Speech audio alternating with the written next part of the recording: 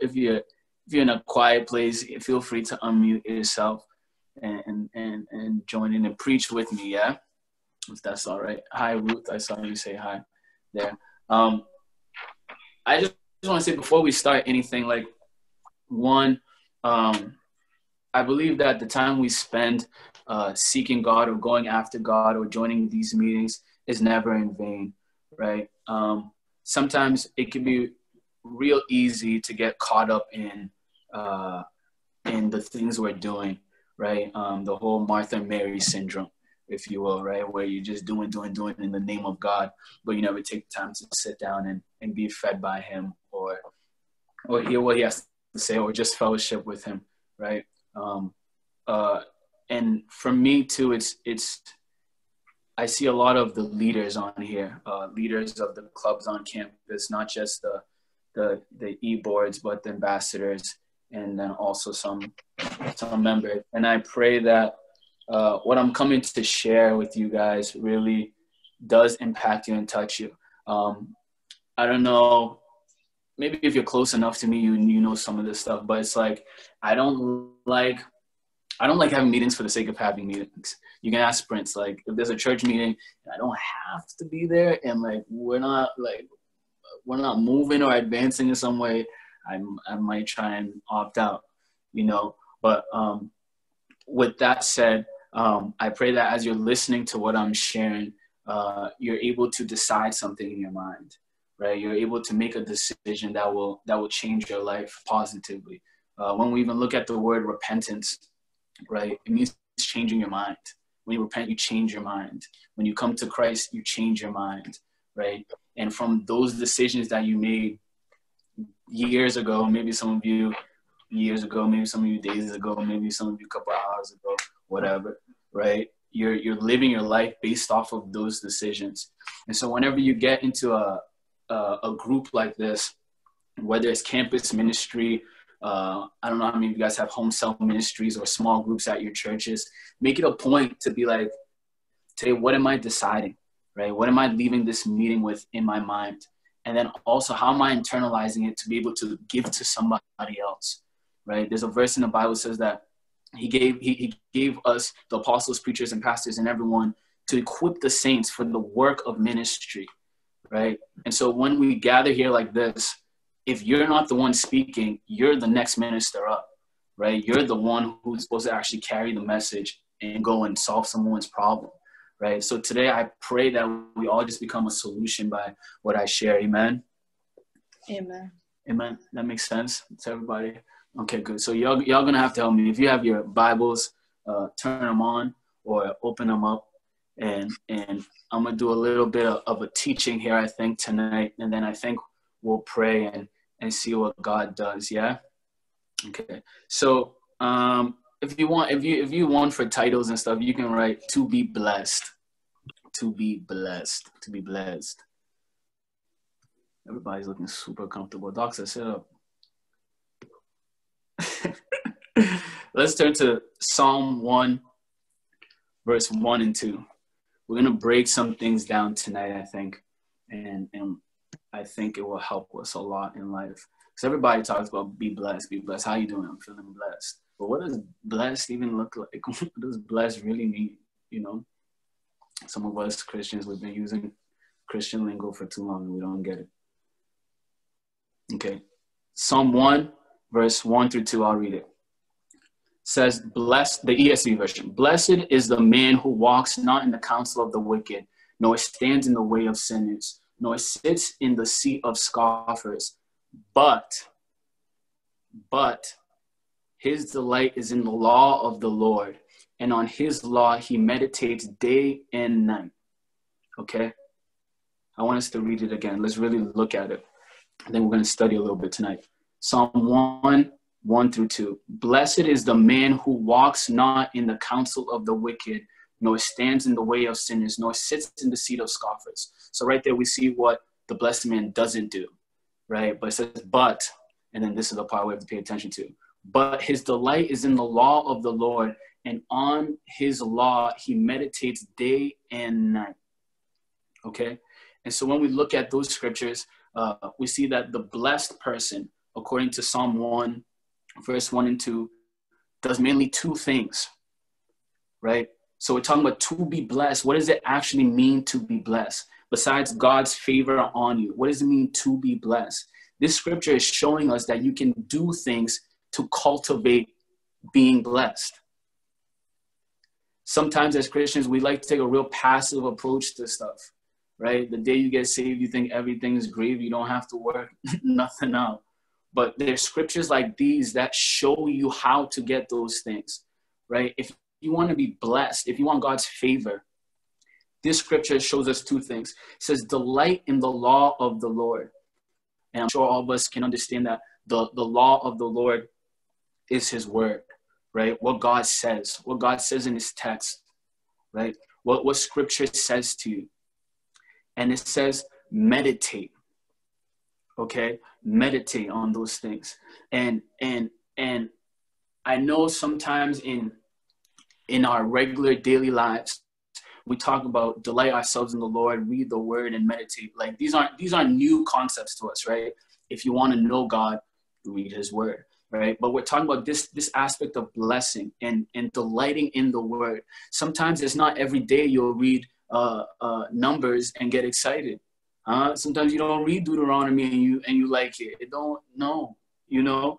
But there are scriptures that when you read or that you have read, God has touched those already on your life.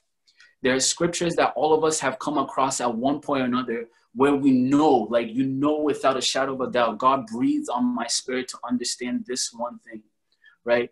And it's times where you're not finding anything or you feel like God's not speaking. You can go back to those scriptures, okay? Go back to those things that he said.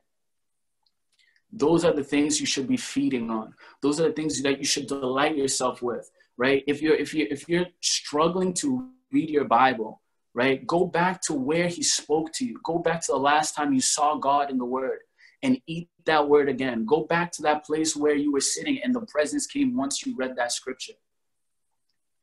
And those are the things that you can delight yourself in his promises, and what he spoke to you personally and privately. Right? Sometimes, me personally, I like the behind the scenes. I like experiencing God for myself before any platform, before any stage, before any YM big meeting or anything like that. Because what you cultivate privately is what will come out publicly. If you're one to say, oh, I know I have to read my Bible, I know I'm supposed to read scripture, but you haven't found that sweet spot in scripture for you yet. Yes, everything is good in the Bible. Everything is for us to understand, to read, to gain knowledge, and, you know, to be able to teach. But there are things that apply to you yesterday, today, and tomorrow. There were things that you did yesterday that God wants to talk to you about. There are things that you're doing now God wants to talk to you about. There are things that you'll do tomorrow that God wants to talk to you about, right? And if you're struggling to find something to capture you, go back to the last place you saw him. Go back to the last place you read his word and it touched you. And then begin to meditate on those things. Go back and meditate on those things. And when I say meditate, I mean brood over them. Yeah. So the same way we some people think of it this way. You can if you have the energy or the muscles to worry, use that same muscle to meditate on something else. Okay. In Philippians, God even tells you what to think about. So you can flip there and look it up. But there's an aspect of dwelling on the word of God that will begin to change our lives. Okay. And what happens is that as you read the word, and you meditate on it, you're forcing your mind to make different connections. When we're in the world, we had a certain mindset, right? God, thank you. And that's why when you repent, you change your mindset. And it says in Romans 12:2 that you should be renewed in your mind. Why? So that your life can be transformed. And if we're talking about all of this in the context of the blessed man, we're saying the blessed man has made decisions to delight himself in God's word, words God has spoken, to happy himself in God's word, to find the places in the word, God, where his spirit is one with God, where God is speaking to his soul and his spirit, and things change. Do you guys understand what I'm saying? And we're saying the blessed man meditates. He makes a conscious decision and effort to say, today, this is what I'm thinking about. I have friends, some of them are on this line. If you talk to them too much, all scriptures will come out, because that's what they're thinking about. They're tying scriptures to the food they're going to eat, the work they're about to do, the job they're about to get. But it's all because they're meditating. They've made up their mind that this is what I'm going to think about.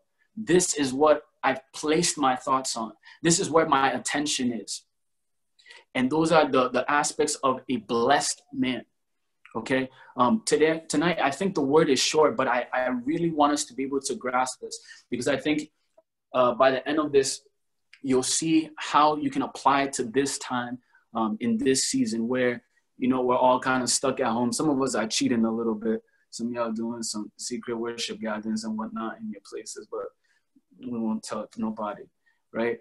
But there's an aspect of the blessing that we have to cultivate in this time, in this season. Let's go to Jeremiah 17:7. I want us to read that. Also talking about the blessed person. If you're there, unmute yourself and say, yeah. So I know if you're there, or if you're texting. Yeah. Okay, that was there. Yeah. Okay. I need a couple more yeahs. Angie, are you there, or what are you doing, girl? Okay. All right. I think so. Yeah. Y'all, these aren't rhetorical questions, I beg. Okay. All right. So Jeremiah 17:7. This is what my version says. Blessed is the man who trusts in the Lord, whose trust is the Lord. Some versions say confidence is in the Lord. Some versions say hope is the Lord. Okay. I'll read it one more time. Write this down if you're taking notes. Jeremiah 17:7. Blessed is the man who trusts in the Lord, whose trust or hope or confidence is the Lord. When the first time I read that, or after reading it a couple of times, I realized that scripture is saying two things, okay? And it will take other scriptures for you to be able to understand it. But if we're still talking about the blessed man, we're still talking about the blessed man, the one who's meditating on the word, the one who is making himself excited and happy by reading God's word. It said, blessed is him who trusts in the Lord. And then whose trust is the Lord. Okay, when we look at the word trust, it's your ability to believe or rely on something, right? Your ability to believe or rely on the truth of the thing you're putting your weight on, right? And your trust of something can be developed by the truths you know about a person or a thing, okay? And so what we're essentially saying is that in order to be able to trust, right? And we're talking about God in this context. In order to be able to trust God, you have to know something. You have to know something. You have to understand the truths about God. You have to be able to understand and learn things about God in order to be the blessed person. The blessed person is a productive person. And we'll see that as we keep reading. But the blessed person trusts. That means he's not just sitting down and understanding, but trust can be a verb. Trust means you're taking action. Trust means that you're putting your weight behind whatever you said or whoever said what they said. Trust means that when someone says something, you believe it, so you take action. If God told me today which stock to invest in, am I going to put all my money in there, or am I going to put $1 in there? And I promise you guys, God does talk about money. He does talk about money. But do you trust him? Do you know that he's your provider? Do you know the scripture that refers to? Do you know what God says about your life? Do you know what God says about situations? Do you know anything about God's character? For you to be able to say you trust God means that you have to understand truths about God, because trust is a verb. If you're going to say you trust someone, you're going to be willing to move. You're going to be willing to act. You're going to be willing to do things where people say that this is not the will of God, or maybe you should do this, you should do that. You can go back and say, this is the truth about the one who called me. This is the truth about the word he gave me for my life. And that's when you can move. And that's how you display that you trust God. Does that make sense to everyone? The second half of that, this is the part that touches me. It says that not only is the best man the one who trusts the Lord, thank you, God, but whose trust is the Lord. Not just that you trust in God, but your trust is God. God. It's like if you had an anchor in a ship and your ship is moving some way, basa going everywhere. Jesus is not just the one who will provide your anchor, but he is your anchor. Oh God. That level of trust and understanding that and deciding that as a blessed person, if I make my anchor him, not what he gave me, but him. If he gave me his word, if he gave me his word, and John says that he is the word, then what do I have to be afraid of? That's when trust takes on another dimension. Because you understand, not only will he provide for me, oh God, but he is my provider. Hey, not only will he provide for me, but he is the provider. Not only will he heal us, but he is the healer. Oh goodness. That's why you don't have to worry about anything. That's why if you seek him first, everything else will be added. Because he made everything else. The earth is his and the fullness thereof. But it says that the blessed person is the one who does that. Thank you, Jesus. I want to be blessed. I don't know about anyone else. We are blessed, but I want to be more blessed. I want to be more blessed. I want to get to the point where I'm delighting in his word. That in the midst of everything, I can't do the things I wanted to do. My situation might not look the way I want it to look like, but I will delight myself in the fact that I have words to meditate on that he spoke over my life. And the fact that I can trust him and that he is my trust. The place where this took me to a whole nother level. If you guys think I'm excited now, you should have seen me when I was studying by myself, preparing and cooking this thing up. It says in Psalm 71 verse 5, For you, O Lord, are my hope. Not I hope in you, but you are my hope, my trust, O Lord, from my youth. Sometimes when we're reading this Bible, guys, you have to understand you're on a treasure hunt. You're discovering things. Oh God. In God's character is this. If you can understand this, your patience level will increase with God. God doesn't hide things from us, but he hides things for us. He says in his word that it's the glory of a king to seek out a matter. He's not hiding it from you. He's hiding it for you. Because on the journey to understanding, he'll show you what's not him. He'll show you what is him. You'll be able to shed things from your mind and your life that you didn't need. And by the time you get there, you'll say, aha, I found it. I found my hope. Psalm 71:5, for you, O Lord, are my hope. My trust, O Lord. From my youth. It's as if God knew that there would be some young people one day looking for hope, looking for trust, looking for where to go, looking for where to believe. And he put this scripture in there for us. It says, from my youth. When I read that, I said, no, God, this is the word for tonight. This is the word for tonight.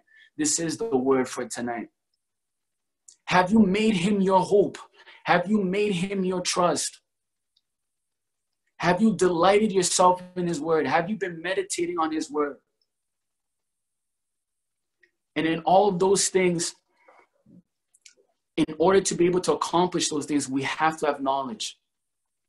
You have to have knowledge on what is true and what is not true.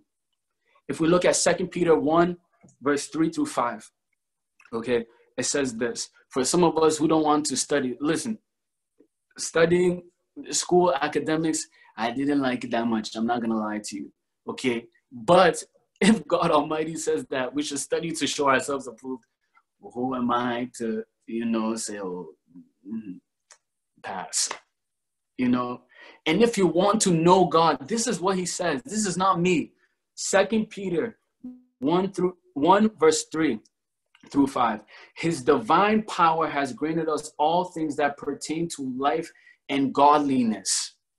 Some people stop reading that scripture there at the comma, but there's a comma and finish it. It says, through the knowledge of him who called us to his own glory and excellence. Through what? The knowledge. What do you know about God? We love saying this part. His divine, he granted us all things through life and godliness. But what do you know about godliness? What do you know about life? What do you know about his word for that to work in your life? It says, through the knowledge of him who called us, through the knowledge of him. The blessed man is the one seeking out this knowledge. The blessed man who is able to understand truths about God. Through the knowledge of him who called us his own glory and excellence, by which he has granted us his precious and very great promises, so that through them you may become partakers of the divine nature, having escaped from the corruption that is in the world because of sinful desire. For this very reason, make every effort to supplement your faith with virtue, and virtue with knowledge. You can only trust God to the capacity you know him. You can't trust something you don't know about.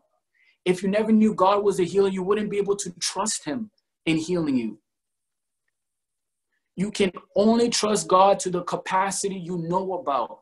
That is why testimonies are important, because then you know that God has done this and you can place your trust there. But if you don't get into the word for yourself, especially in these times when we're at home by ourselves and you don't get to know him, you can't trust him. And the thing is, you can say you trust him, but your actions are speaking differently. And then we call ourselves blessed. Meanwhile, it tells us the blessed man does X, Y, Z. Are we doing X, Y, and Z? Or are we stopping at, I got my virtue, I'm saved, I'm blessed. Right? And we walk around, I'm blessed. How are you feeling? Blessed. Meanwhile, you haven't read your Bible for a week. How are you blessed? How? How are you blessed? You were blessed. How are you still being blessed? How are you still being blessed? Let's take it from here now. We're going to go back to that Psalm 1, verse 1 and 2. But now we're going to read verse 3. These are the results of becoming that blessed person. My goodness. Psalm 1, verse 3. The blessed person, okay, he is like a tree planted by streams of water that yields its fruit in its season, and its leaf does not wither. In all that he does, he prospers.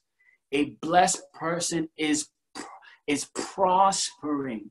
A blessed person is being productive. I told you in the beginning, a blessed person isn't one who's just sitting down and being blessed, but he's prospering.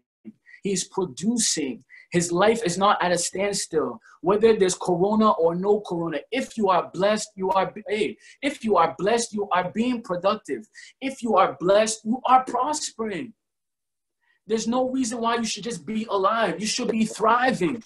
If you are really blessed, something in your life is working. Hey, God, if you're blessed, something in your life is in motion.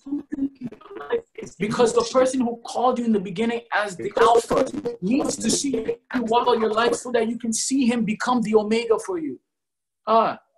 There's a reason why he gave you words in the beginning, because he knows things are going to happen in the middle. But that just means you have to get from the beginning to the end and go through the middle. And a blessed person is productive.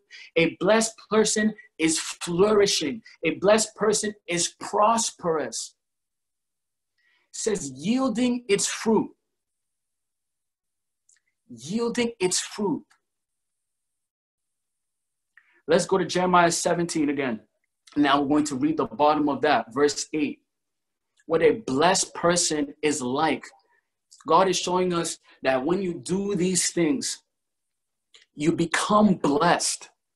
And from the first psalm that we read, Psalm 1:3, the result, he's showing us that we prosper. Blessed people prosper. We have to get to a point where we look at our lives and we audit ourselves. Am I prospering?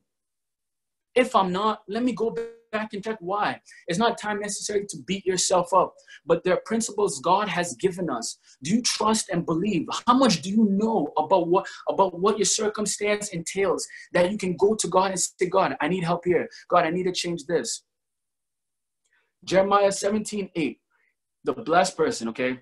He is like a tree planted by water. Again, God is referring to another tree planted by water. If you read Ezekiel, you'll understand that the water is from the throne of God.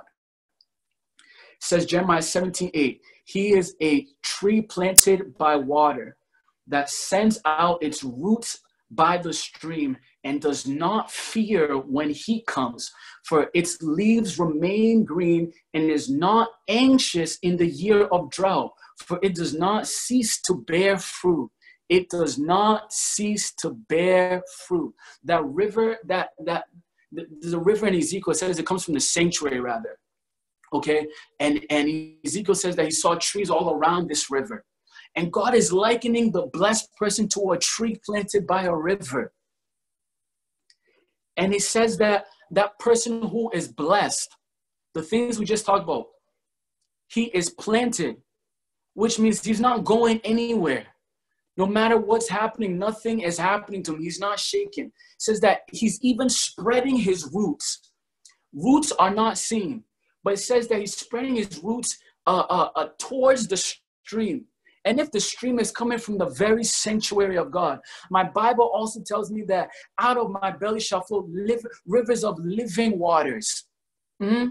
And so if you're spreading your roots as the blessed person to the streams of God, you are making progress spiritually that nobody can see. But the day that your fruits start coming out, everyone will take notice.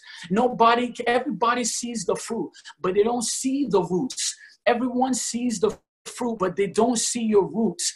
If your roots aren't deep, if your roots aren't reaching towards God, you have to question, how blessed am I? The blessed person is like a planted tree who is spreading roots, not just has roots, but his roots are spreading. You won't fear when heat comes, he says.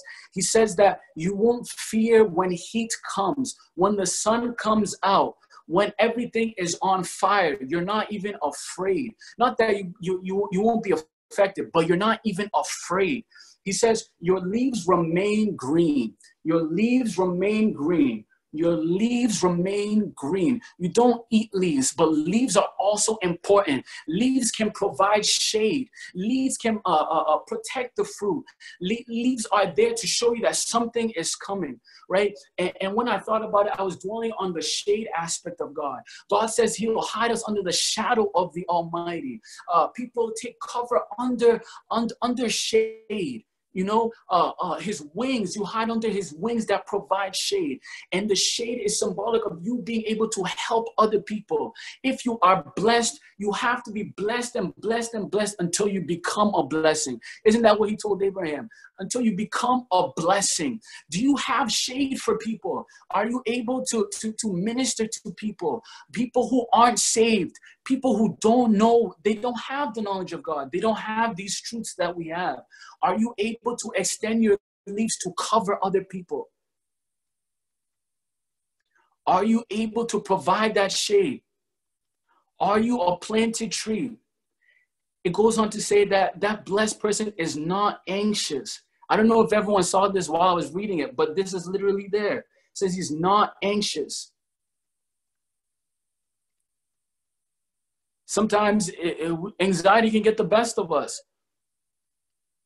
But then if we go back to understand how to bless ourselves by the things we just talked about, you will realize once you're blessed, you don't have to be anxious. If I'm anxious about something is obviously off. I don't understand a truth about God. I haven't meditated on that truth about God. I haven't sought counsel or something, because this word is telling me that that's not God's will for my life. God's will for my life is not that I'm anxious. One thing that my dad said when I was younger that changed my life is that if it's not in the Bible, you don't have to believe it. If God didn't say that you will be anxious, you have to be anxious, I don't have to be anxious.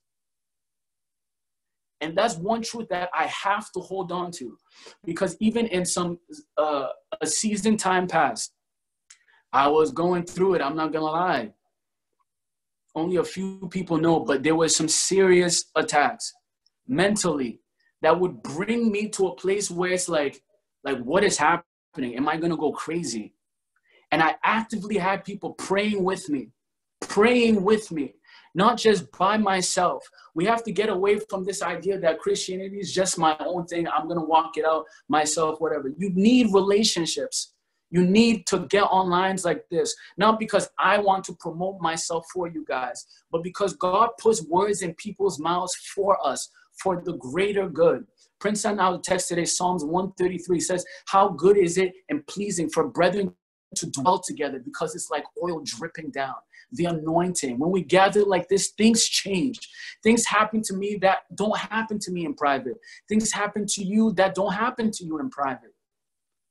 And it says the blessed person is not anxious. If you're feeling any form of anxiety, get into a group and company of people you are comfortable with and pray with them. Get into the word of God and find out what truth God has for you concerning anxiety.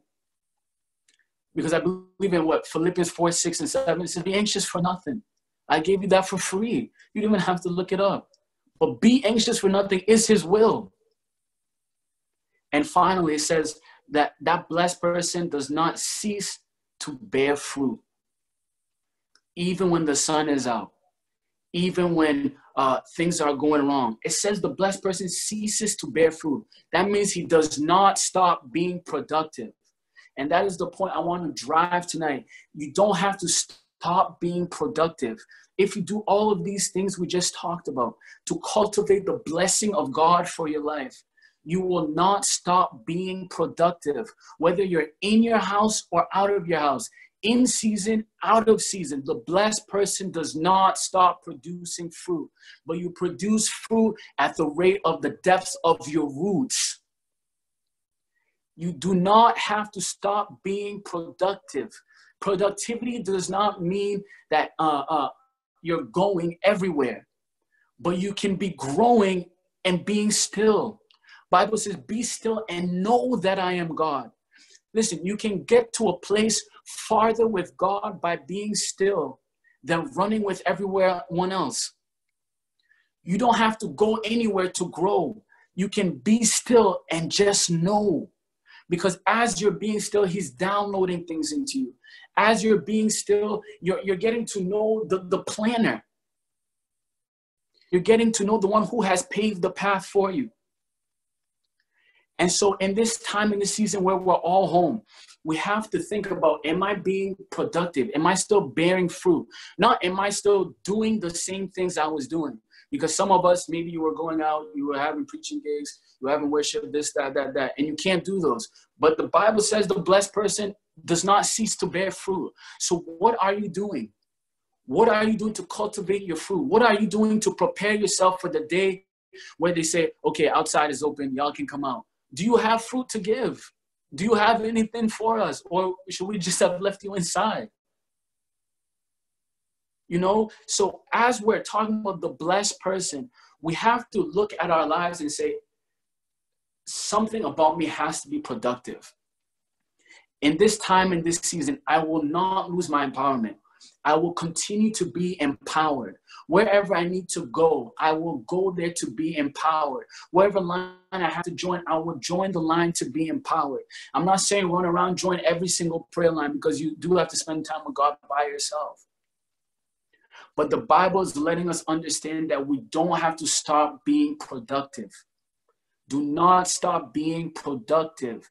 If you're on this line and you feel that like you've just become stagnant because you're not going out anymore, you can still be growing. You can still be expanding your roots, stretching your roots towards the rivers of God. You can still, the Bible describes the word as water and washing us. So you can still get into the word, but you have to enter the word. Develop a hunger for it, develop a desire for it, saying that I will happy myself in this word, like we talked about in Psalms. That you're going to go deep into his word and you're going to let the word go deep in you. That you're not just reading the Bible, but you're allowing the Bible to read you. That you're subjecting your mind and your thoughts to the will of God as you read.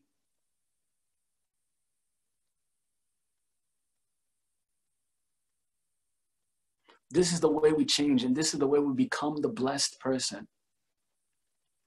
This is the way we become the blessed person. And so now we can see that in times like this, some people are still undercover. It looks like some people are still underground. You don't really hear from them much. You don't see much from them. But trust, when this stuff is all over, you're going to see what they're doing. Some people, it's like, this is actually their season to flourish, where it's like, I've been planning my IG stuff. I've been planning all my social media stuff. And like, now everyone's home. Bet this is the time for me to do it. But it just goes to show you that the season, the ability to apply yourself in every season takes the wisdom of God. Because your drought season is a season for someone else where they're flourishing. People who aren't good with social media are not flourishing. People whose time for social media right now are flourishing. But there's coming a day too for you where you've been preparing yourself, that you've been stretching your roots, that you too will flourish and your fruits will show and your leaves will bring shade. But it comes from the place where you've determined that I am a blessed person, that I will be a blessed person. I will meditate on the word. I will think about it. I will delight myself in it. I will trust God. I will get to know him so that he can become my trust, so that he can become my hope. Is that making sense for anyone? If it makes sense for you, type amen so that I know that y'all understand what I'm saying.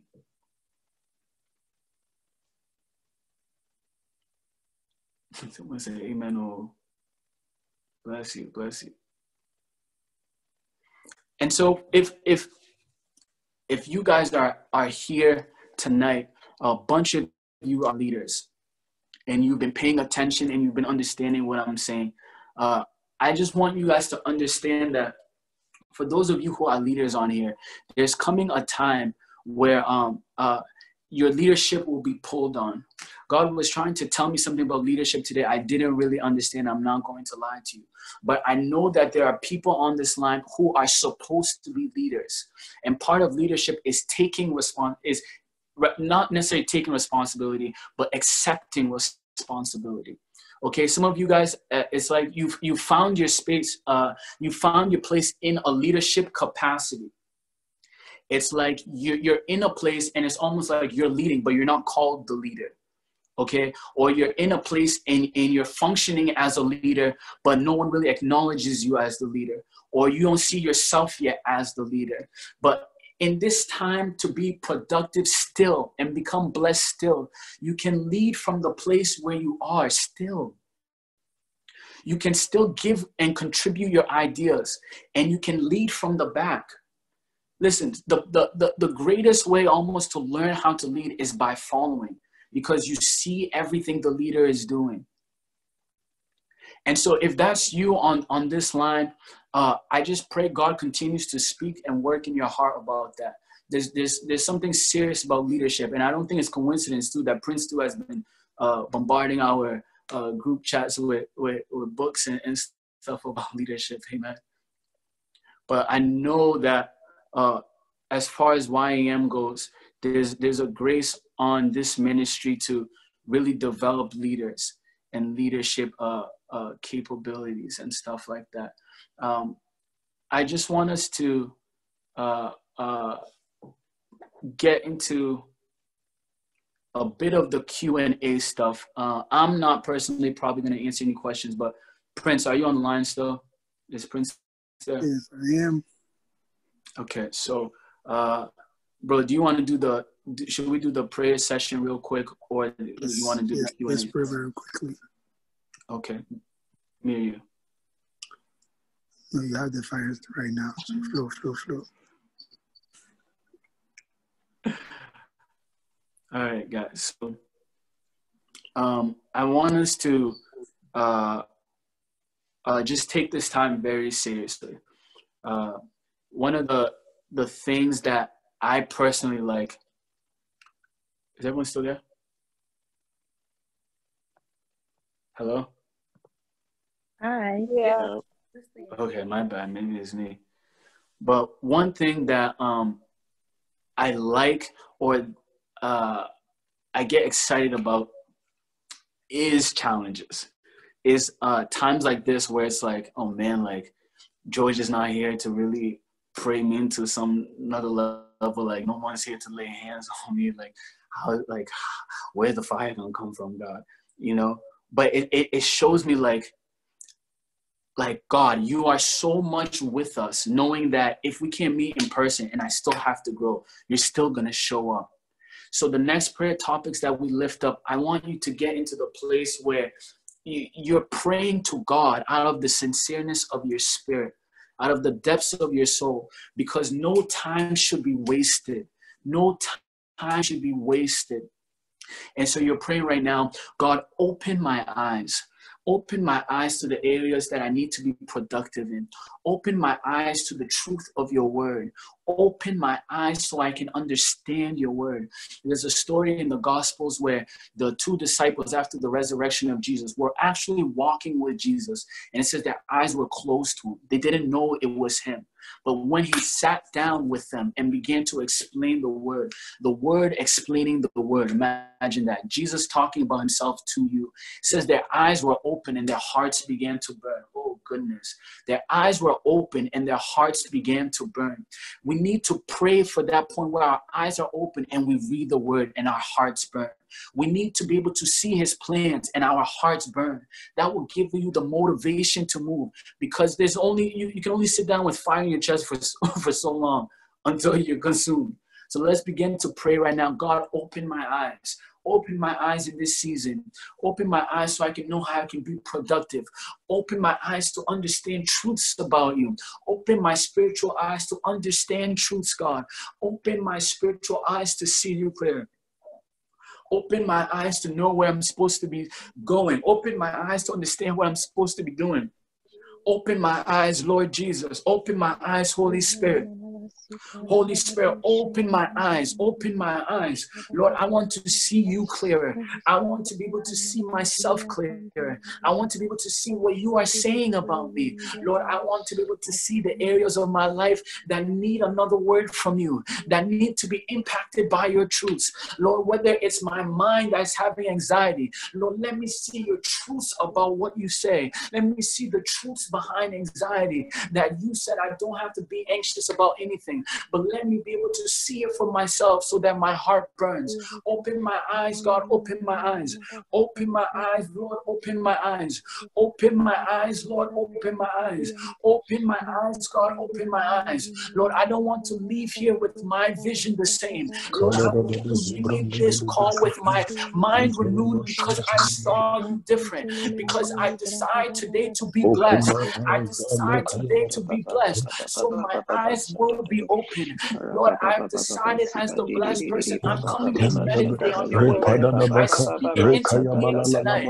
I speak it into being tonight. I speak it into being tonight. I speak it into being tonight. Lord, open my eyes, open my eyes to be able to know where I'm supposed to be going, to be able to see where I can delight myself. Open my eyes, open my eyes. if we begin believing that we receive what we pray for, we shall have it. I need everyone praying and believing that you're receiving it. That from tonight, that as you leave this line, your eyes will be open to see Him. Your eyes will be open to understand truth. That your eyes will be open to have your heart burn for Him. To be able to move in the capacity you're supposed to move in. To be able to move in the leadership you're supposed to be moving in. To be able to have compassion the way you're supposed to have compassion. To be able to fellowship with Him the way you want to fellowship with Him. The way to be able to get His word deeper in Him. So that I may know where I ought to be, to see where I ought to be. You say, open my eyes, God, so that I see what you're saying. Open my eyes, God, so I can see what you're saying,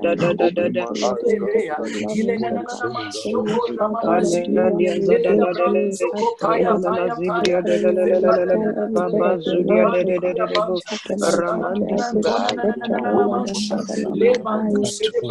Amen. In the name of Amen. Jesus. Amen. Amen. Amen. Father, we thank you for tonight. Ash, I want you to pray for anybody that might be experiencing any form of anxiety or health issue very quickly before we go to the next. Yeah. If you God, thank you.